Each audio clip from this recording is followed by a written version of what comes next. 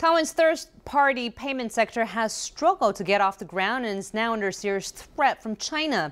China's Alipay, which claims to be the world's biggest mobile payment service, is quickly developing a foothold in the local market, especially with night market vendors who cater to Chinese tourists. Small food vendors often have trouble making change for big bills. So some of them have decided to change the way they collect payment from customers. To pay, consumers scan a QR code with their smartphone and enter the amount they owe, which is then converted into renminbi, a process that takes all of 5 seconds. The vendor then checks his smartphone account to see that payment has been received.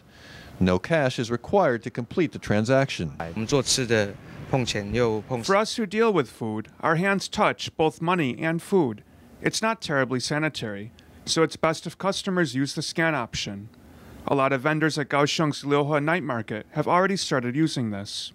Alipay has gained traction at Taiwan's food stalls, even though no local law on third-party payments exists. The race is on, and we are in a very disadvantageous position. Alipay faces no obstacles in Taiwan. It can install its system as long as merchants are willing, so it is moving very quickly.